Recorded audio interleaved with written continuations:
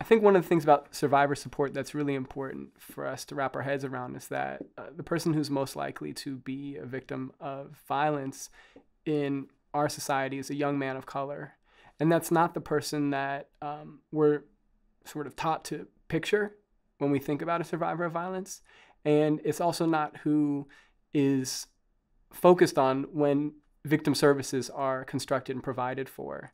So I think another aspect of meaningful survivor support and healing has to do around having resources that are culturally relevant to people who are actually experiencing violence and that are responsive to the people who are actually experiencing the most violence in our society, as well as catering things to, figuring out things for everybody. So I'm somebody who works at an anti-violence organization. And in the anti-violence movement, we love using the term survivor-centered. And I actually think, like accountability, that is a term we throw around a lot, but we don't really have a shared idea of what that means. I've become really interested in thinking about the idea of who gets to be a survivor. We live in a world where it's kind of you either caused harm or you're a survivor, and we don't really let anyone live in the complicated space in between. And the reality is that oppression is the root of harm, and Miriam Kaba likes to talk about no one enters violence for the first time by causing it, which I think is so important, right? How do we complicate the narrative of like who gets to claim the idea of survivorship? And in a specific kind of accountability process, how do we make sure that we are being survivor-centered but not necessarily survivor-led? And what that means to me is truly asking the survivor, like, what do they want? And if what they want isn't in line with maybe our values or the values of that process, getting curious with them. For example, if somebody is like, I want them to not work where they work anymore and I need them to leave town and not come back, right? That might not be something that's in line with the values of what we're talking about around transformative justice, of moving towards getting well and thinking about healing. And deep harm and trauma is real. So how do we make space for the anger or the deep feelings of someone who was harmed, and then get curious about, well, what does that take care of for you? So if you want that person to leave town, like what does that take care of for you? Are you scared about what they might do? Is it too hard to share space with them?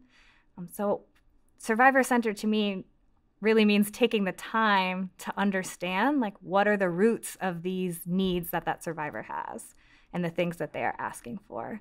Also in line, I think, with complicating who gets to be the survivor is really stepping back and just saying, what are the needs of all the people involved in this situation? And I think that's at least what transformative justice seeks to do, right? Is saying, I understand that harm is not only between two individual people, that the whole community is impacted, and also the whole community is responsible. And so how do you bring in the needs of all of the folks who are involved in situations of harm so that it becomes that you can open the door to trying to shift the conditions that led to harm in the first place? We use survivor-informed processes rather than survivor-centered processes. And we do that not to, diminish the role of a survivor in any kind of accountability process or community-based intervention, but to say that while the survivor should be involved, they don't have to take the primary responsibility or burden for making something go, for being at the center of it and driving it. And also to say that sometimes we might not agree with what the survivor wants. And we want to have room to negotiate that, and that could be understood as controversial. But I think the idea is, again, not to minimize the survivor or diminish them in any way, but to say, if what they want, for instance, is a beatdown, and we think that's probably not the most effective way to transform somebody's behavior in the long term, to say just because you're the survivor doesn't mean that you get the last word on this. We want to be in dialogue with you about why we think a beatdown might not be the best in the long term. Can we have a conversation about that so that it, is informed by what the survivor wants, what the survivor needs by way of repair or remedy, but it's not up to them solely to drive the entire process. Centering the needs of survivors is an important guiding principle, and we need to remember to hold that in a complex way, that it doesn't mean that survivors are suddenly the boss of, that they dictate everything. These are people who are coming from a place of harm and trauma, from a place of rage. And so what's tricky is, how do you honor that? How do you create tremendous amount of latitude and agency for their voice in shaping what needs to happen, including naming what their needs are, without being paternalistic, by balancing it and being like, yes, and we need to think about what's in your longer term interest, not just not just what you're feeling just in this moment. You need to be multi-partial in the sense that you're like, absolutely, what does a survivor need? And if part of what they need is to feel rage, is there a way for them to do that without insisting that that rage looks like a social media campaign to shame this person and call them out, or to make you complicit in that?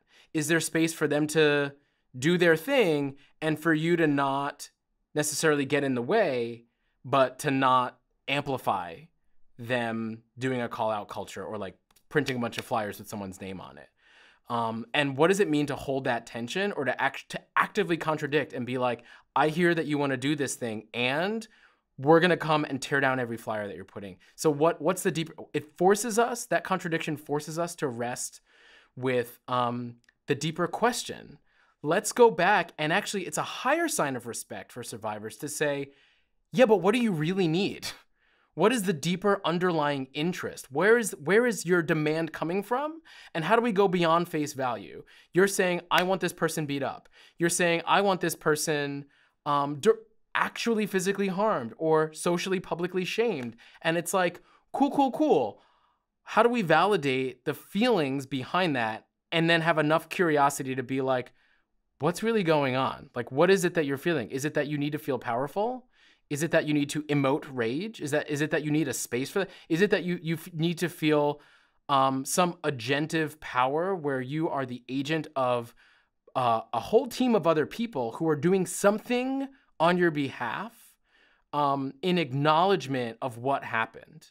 And maybe something that feels like it's of equal magnitude of what happened, because all of that is possible. So when you start going to deeper and deeper layers of questions in a way that's not patronizing or paternalizing, that's not invalidating, and that is holding a very hard line, which is like, we are not doing further harm.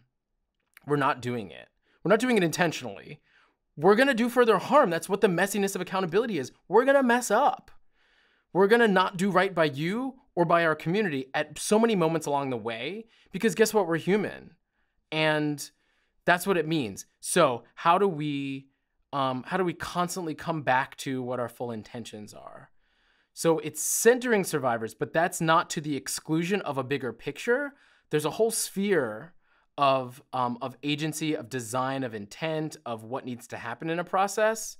And saying that survivors are at the center of it is not saying that there's like a walled city and the only game in town is what the survivors are saying and a literal execution of their demands. And so it means we need to have multiple spaces, probably. It means that the people who are immediately responding to the survivor are probably able to fully hold those feelings. And maybe they're able to fully do 85%, 90%, 99% of what the survivor says that they want to have happen. And maybe that's not the same team of people who's holding the bigger picture of transformative justice, of how are we reducing harm, how are we transforming our relationships throughout this process, and doing it at a pace that's actually going to work for the shifts to happen, including among the person who's caused harm. And so I'm able to say that with conviction because my work I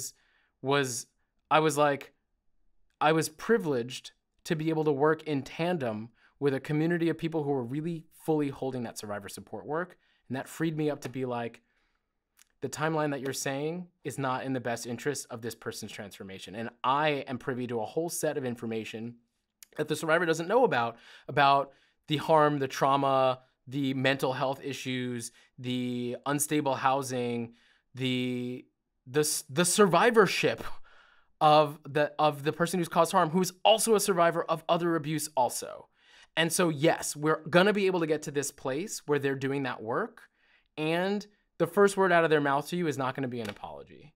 And it's not going to be all 10 points in your 10-point plan of what it is that they need to do. And so we as community are big enough to hold contradiction and complexity, but not if we're just saying the three of y'all are responsible for holding the accountability process. That's not big enough. We need to lean into a broader community in order to do that. And Philly Stands Up was able to do that by saying, you know, we're focusing on this side. It doesn't mean we're coddling people who've caused harm. It doesn't mean that we're not centering the survivors. We are. It's just that the bigness, most of our attention of the work and the emotional labor we're doing is around the person who's caused harm, and is it around addressing that, and is centering the transformation rooted in the principles and doing right by the survivor community.